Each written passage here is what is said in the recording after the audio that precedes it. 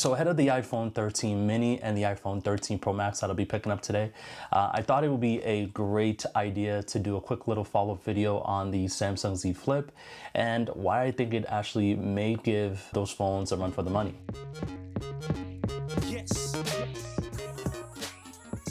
But before we begin, if you guys are new to my channel, please consider subscribing to stay up to date when I drop new videos every week.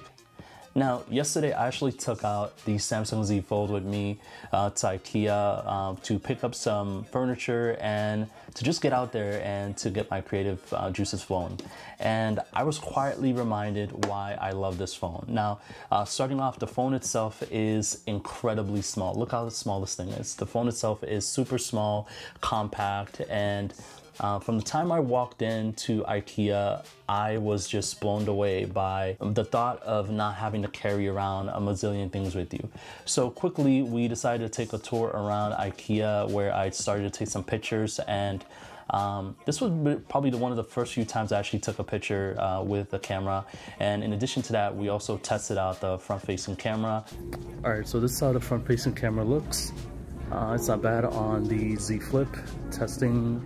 1, 2, 3. We're actually going to be taking a quick look as to how things around here look at IKEA. But I just want to really check out the sound in the Z1 or Z Flip. So yeah.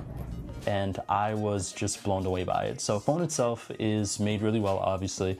The phone is a little slippery, so this is one of the reasons why I always recommend to get a phone case on your Samsung devices. In terms of just sheer functionality, this phone, you can't get any better than this phone. For a lot of you guys who know, this phone itself is a foldable phone, and it is one of the primary selling features of the phone. Now, the phone does offer flex mode, which is the ability to fold it and be able to use the back camera in scenarios like vlogging or scenarios like taking selfies. So that's primarily the exercise that I wanted to do in this video. Going around IKEA, I tried taking pictures in different lighting scenarios. I tried taking pictures of different objects. Tried doing videos in different conditions. Now, this phone was a joy. I also tried gaming with it. After I came from IKEA, I also tried gaming with it, which I don't normally do, but I had the urge to play Candy Crush and started playing again, and I was quietly reminded why I stopped playing Candy Crush, because I need my life back. But this is definitely for someone who wants to carry less, for someone who wants the bare minimum. Now, this is great for small purses. This is great for front pocket jean wearers. This is just great for someone who wants to carry less and less. Now, in addition to the case that I mentioned to you guys, I could see myself rocking this thing with simply like a driver's license or an ID card, and that's it. As you guys know, a lot of payments are going electronic. You obviously have Google Pay here. You obviously have Samsung Pay on this phone, and definitely a shocking experience in my opinion. Now, when compared to the Z Fold, which I'll be doing another video on, I could see how both of these have their different customers and have their different advantages, but we could talk about that later in that video.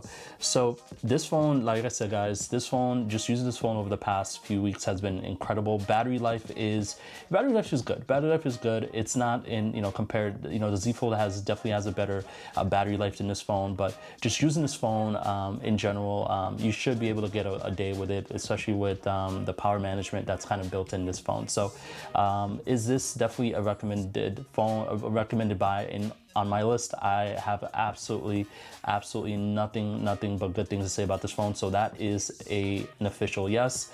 Again, as I would say to you guys, you just definitely want to get a case on it, and you definitely want to make sure that you are using this phone to the full capabilities. Again, great phone for vlogging, great phone for taking pictures, great phone for someone who's looking for something small.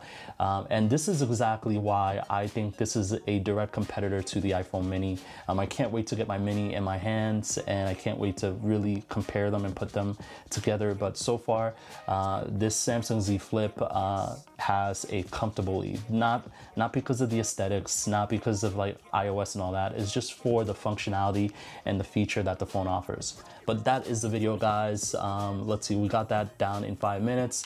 Just want to thank you guys if you are new to my channel, and if you are consider subscribing, I would highly appreciate it.